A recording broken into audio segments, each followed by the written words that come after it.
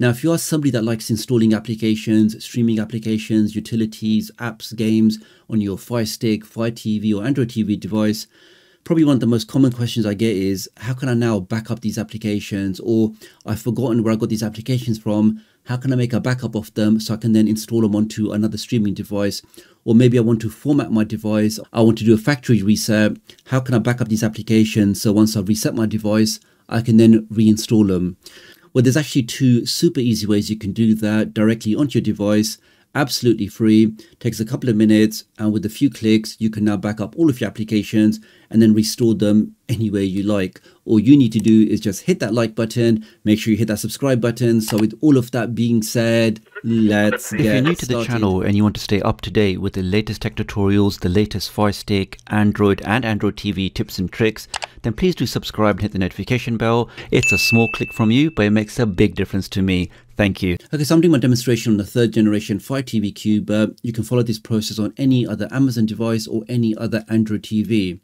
Now, the first thing we're going to do is go to my website and just download one application. So let's now do that. Let's open up Downloader, and we can now make a quick connection to my website, which is TechDoctorUK.com, or you can type in the short code 53402. Let's type that in and click on go, and this will take you directly to my website. Now, the application in question is called Me Explorer, which I've just found to be the best overall all-in-one file manager. I've got the latest version on my website, which you can find by going to the hamburger menu. Let's click on that now. Let's click on tutorials, and the latest tutorial in the list will be how you can get this new version of Me Explorer. Let's open that up. Here we are. So Me Explorer 2025 update. Lots of great features in here: copy, paste, zip up APKs, extract APKs, FTP access, HTTP access, lots of different things. Keep scrolling down and you should see a link for the latest version underneath here. So here we are. Let's click on that now. I can now scroll down, and you're always looking for this green download button. Let's click on that now. Now then downloads the latest version on your device. You can click on install, then click on done. That's now completed. Let's now press the home button. Now, before we continue, let me just quickly share this QR code that if you are looking for a fantastic offer for a ridiculously fast VPN, stay safe online, change your IP address, access geo-locked content, protect your privacy, you definitely want to go ahead and scan this QR code for a superb discount. Now, the next thing you need to do is plug in a USB drive. So as I'm doing this on the 3rd generation Fire TV Cube, I do have access to a USB port, but if you are doing this on a Fire Stick or Fire Stick Max, any of the Fire TV devices where they don't have a USB port, you will have to use an OTG cable, which you can get for a couple of dollars from Amazon, and this will allow you to then plug in a full-size USB device directly into your Fire Stick. Now, it is advisable to pre-format this Fire Stick as FAT32, but in my demonstration, I'm going to plug in a USB drive that's formatted as exFAT. So I'm hoping when I plug that in, it should show me a prompt asking me, do you want to format this as internal or external storage? So let me do that now. Okay, so I plugged in that USB drive. The Fire TV Cube is telling me that it can't read this. Now, what do I now want to do with it? Now, we can see we have two options, which is device storage and external storage. Now, device storage basically means that it's going to format this drive, and it will then allow me to install applications to this internally formatted USB drive. One issue with that is once you format it as device storage, you can now no longer use this USB drive on any other Fire Stick or Fire TV, because as part of the formatting process, the drive becomes encrypted, and the only place where you can decrypt and read the drive will be on this particular device. Now, the solution that we're looking for is the ability to back up our APKs and then install them onto other devices. So for that, you have to format that as external storage, because external storage means you can use it on other devices as well. So let's click on that now. Let's click on yes. This will now quickly format the drive, and I believe it formats it as FAT32. Let's give that a second. That's now formatted, and it says your drive is now ready to use. I can now press the home button. Okay, so we've got the software downloaded, which is Me Explorer, which we can see up here. And we now have a USB drive formatted as external storage. What we need to do now is open up Me Explorer, and we're now inside the Me Explorer interface. Now, this really just has so many great features. It's one of the applications I install on all of my streaming devices, just because it's that versatile. And I will probably show you towards the end of the video the main feature I use it for, which is the ability to connect to my drive over the network, so I can then copy APKs, extract APKs, push APKs. I can do all of that without messing about with USB drives. But for now, what we're going to do is, if I go over to where it says app, actually before I do that, you can see here it has detected my USB drive. I can click on that. We can see two of those default folders that are created when you format the drive as external storage. But what we're going to do is go down into app, click on that now. This will now show you all of the applications installed on your drive that you can see here. Now at the top, you've got the option of seeing system apps or user apps. You can leave the default as all, but if you're looking for a more concise list, let's click on user apps. So these are all the applications I've installed myself on this particular Fire TV Cube. So we can see here I recently installed the latest version of Mi Explorer. You got some other applications here. Now really any application you install on your device will appear in this list. Now let's say for example I want to copy out Zonify, which is one of the streaming apps I reviewed recently. I can long press the button on that, select. So 3, 2, 1, let go. I can now go to the top and click on this icon here, which is copy. So I'm saying basically copy this APK. That's now copied. Let's now go back to my USB drive. Let's click on that now.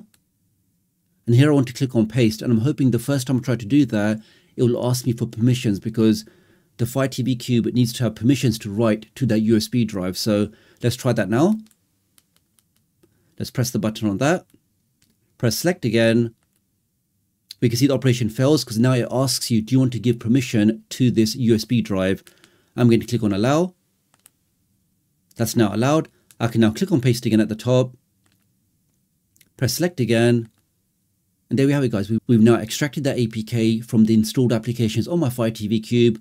And we've now put that directly onto a USB drive. And it really is as easy as that. I can now go back to the list. Let's say, for example, I want to copy out a bunch of APKs. Let's say, let's copy this R Cloud Systems, long press select. Let's also select background absence process list. That's 2. Let's also make a copy of downloader. That's 3. Let's also copy movie arc. Let's copy this TV app. Let's copy this streaming app. That's 6 so far. And lastly, let's copy this screensaver app. That's lucky 7. So we've got 7 applications selected. Again, go back to the top. Click on the copy. That's now copied. Let's go back to the USB drive. Let's click on that.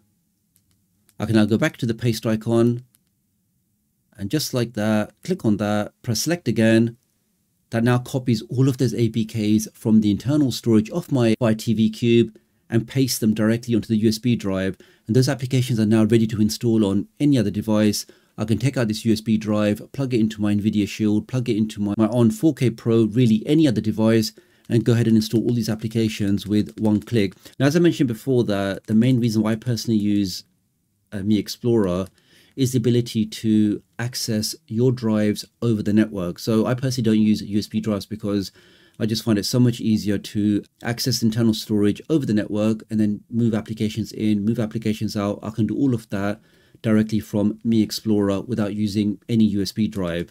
So the way we do that is, if I go back to my internal storage, if I now go over to the 3 dots on the top right, I can now go to where it says servers. Let's click on that. And you can see, guys, you've got multiple options here. I personally use the second one. It says start HTTP or WebDAV server. Let's press the select button on that. And you now get to see an IP address and a port, which is the IP address of your current device, my Fire TV Cube. Now, if I type that into any browser, which I will show you in just a second, I'll be able to access the internal storage of this Fire TV Cube. Let me try that now. So we see the IP address ends in 148 on port 8181. Let me open up a browser. I can now type in the IP address 192.168.0.148 colon for port and then 8181. Press enter on that. And there you have it, guys. You can now see the internal storage of my Amazon Fire TV Cube. So here, for example, is the download folder. I can click on downloader. You can see I can now see all of the things I've previously downloaded. Anything that I click on, let's just try this local now APK. Let's click on that. I can then save that directly into my device. Similarly, I can click on choose file. Let's say I want to upload this Roku channels APK. Let's press open on that. I can now click on upload. That's now completed. And when we go back to my Fire TV Cube, I will show you exactly what that file is. But this really is the quickest way. You can navigate through your internal storage. You can upload content into the download folder. You can download content from anywhere and really just fully manipulate your file storage, or from just using a browser on your home network. Let's go back to the Fire TV Cube. I can now go to downloader, and we can see now there is the application uploaded directly from my computer over to my Fire TV Cube. And it really is as simple as that. So you have multiple options. You can use a USB drive. You can extract your APKs, copy them to the USB drive, and then use them on other streaming devices. Or if you want to use a second method, you still extract the APKs, but instead of pasting it into your USB drive, paste them into your downloader folder. And once you've done that, you can then enable the server, and you can then connect to your drive from your computer or your laptop and then pull out the APKs you've extracted. So super easy to do. I really think it's the best way you can manage your applications, back up your applications, and really just manipulate your entire streaming devices file system. So